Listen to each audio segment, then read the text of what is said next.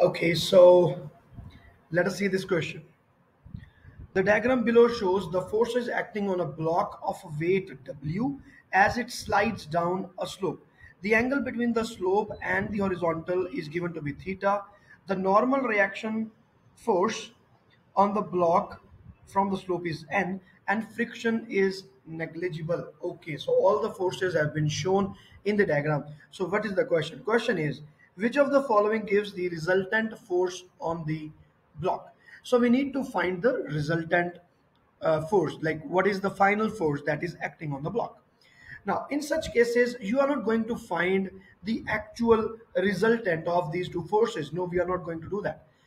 What we are going to do is, this is the only actual force that is acting, because normal reaction is basically a reaction, it's not action. Where is the action? Until unless you find action, you will not be able to comment on reactionary forces. So this normal is a reaction. Okay, so this is the weight. So what are we going to do is, we are going to divide the force, that is weight, into two rectangular components. One will be along this, like this. Okay, so this will be W cos theta, and another component will be like this, and this is going to be mg sine theta. Sorry, not mg, because they have written W, we would be writing W sine theta. See, this is the way we resolve a vector into two. Like if this is a vector that is A, this is, these are the two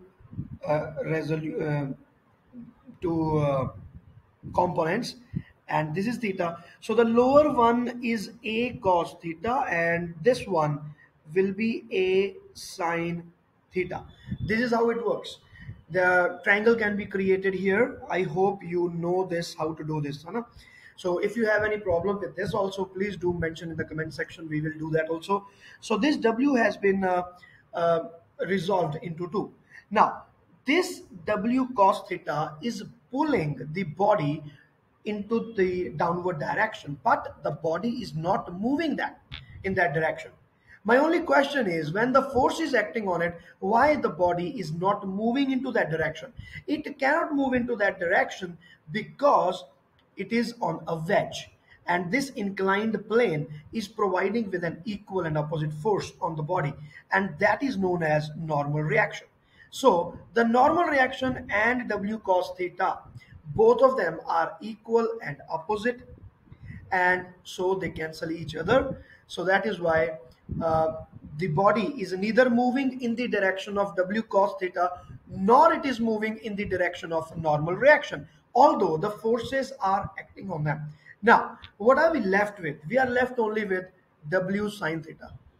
So W sine theta is the only force which is now acting on the body.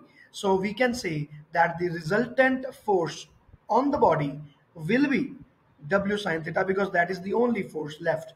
So our answer should definitely be A. It cannot be B, C, D. Let us verify it from mark scheme, and yes, the answer is A. So this is the explanation of when the block or the mass or the weight is placed on an inclined plane. This is how we do it. Even now, if you have any problem, please do let me know in the comment section. All the best. Bye.